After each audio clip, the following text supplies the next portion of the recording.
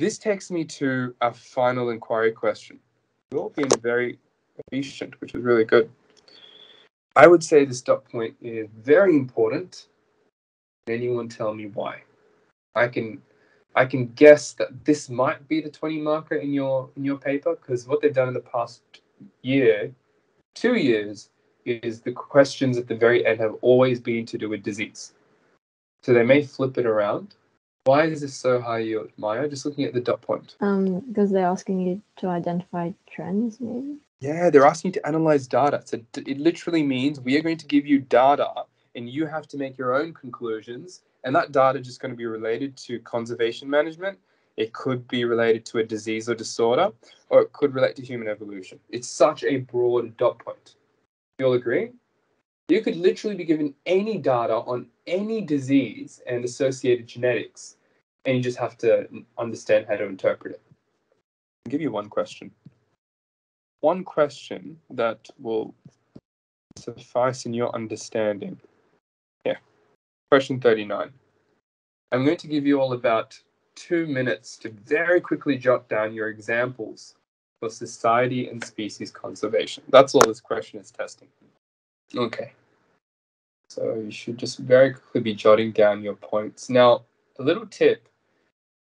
All I'm getting you to do in class with all of us is create answer plans. But after the lesson, every single question you create an answer plan for, you should write up a full answer and check it with the marking guidelines I've created for you. That's how these master classes are meant to work. If I let you write an entire 6-mark answer, it's going to take 12 or more minutes. And it'll be a waste of your learning because you can do it in your own time. Okay? So make sure you redo these questions in entirety after class. All right, Mike, we'll start with you. Population genetics studies on society. How would you split society up? Let's say, Micah, you remember the syllabus really well. What 2 parts about society do we care about with genetics? Would it be diseases and human evolution? Very good. And I'll give you a little hint. So many students will miss this one, right? Because it's overlooked. I've never seen a HSC bio question in the new syllabus to do with human evolution. So you very well could get it. So yeah. So Micah, take it away. Why do we care about it from a medical point of view? So for diseases, it allows scientists to study patterns of diseases like genetic disease inheritance and improve treatment options available. Good. But how can we be more specific? I want a specific example. So let me get Miriam. If I had to give you an example, Miriam, imagine you have to visualize this. 7 years down the line, you've got into medical school, you finished your 7 years of study while Ishan's a $200,000 a year coder, you're still in school, and you finally graduate, and you have to prick the heels of newborn babies on your first shift. Why are you doing this? Checking for any sort of genetic disease. Good. And you're sending this off to do what? What's going to happen to those blood samples that you've sent off for these newborns? Mom wants to know. They're sequenced to see if there are any if there's any genes that are defected or something that could cause some sort of genetic disease down the line. Very good. So what you want to say is we PCR and we analyze the PCR sample. So it could be electrophoresis, but nowadays we have more complex and newer technologies where you don't have to read horizontal bands on a strip of paper. You just get a positive or negative result, right? So we use PCR and sometimes electrophoresis, more advanced technologies, to look at the risk of children developing genetic conditions. And it happens in 3% of children, 3% of kids. So imagine, 100 people. One of those 100 people is going to have a child with some severe genetic condition. Could be you, could be me, right? And the way we pick that up is through conducting a newborn heel prick test. So that's your example. The New South Wales Newborn Screening Program, which checks for about 30 or slightly more genetic conditions. Good.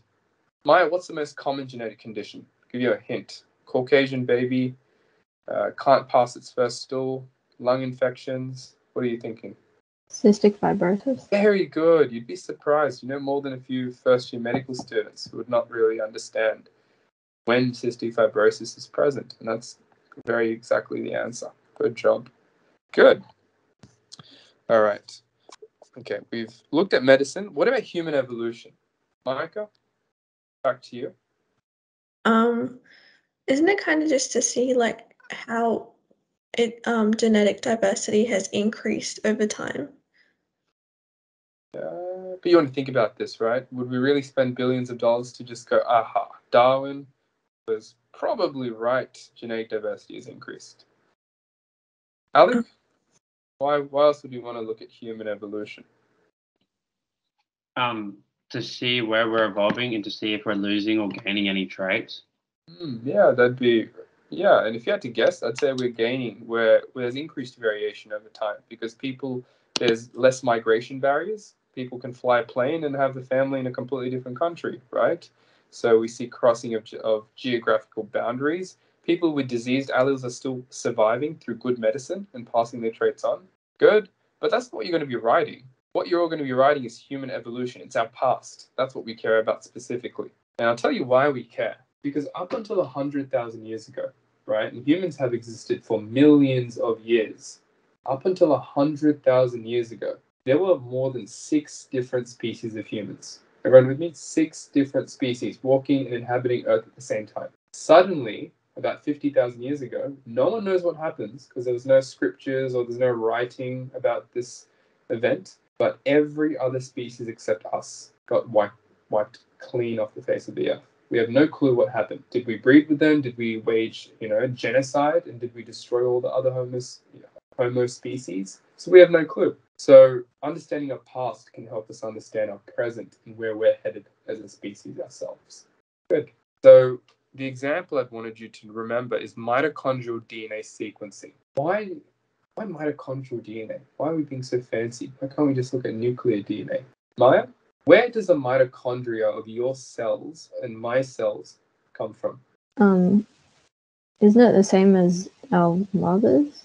Good, right? So when the spermatozoa fertilizes the ova, if I had to very quickly draw it for you, the spermatozoa fertilizes the ova and its mitochondria become your mitochondria. So all of your cells and their mitochondria is derived from your mother's.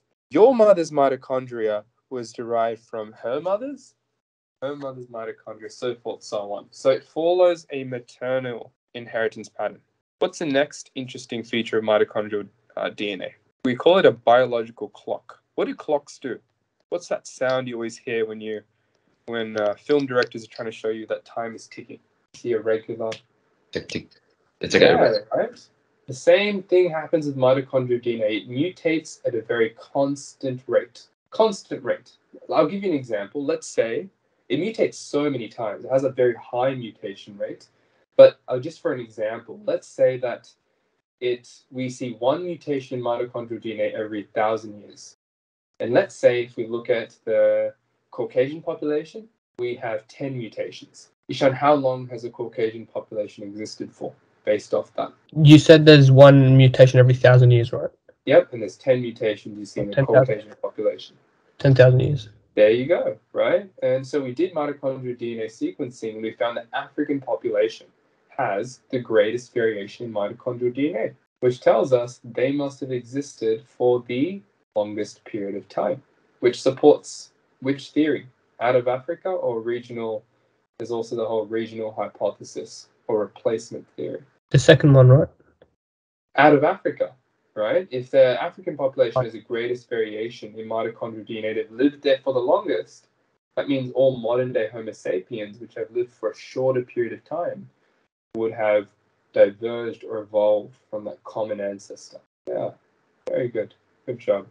So that was the key thing I wanted to stress. Now, for population conservation, just remember SNP analysis, koalas, and the southern koala population has the lowest genetic diversity. Just remember one, everyone. And I highly doubt they're going to ask you this, but I am highly suspicious they're going to give you completely new examples with tables and graphs, and you will have to come to your own conclusions about which populations have less diversity, for example. Okay? Good.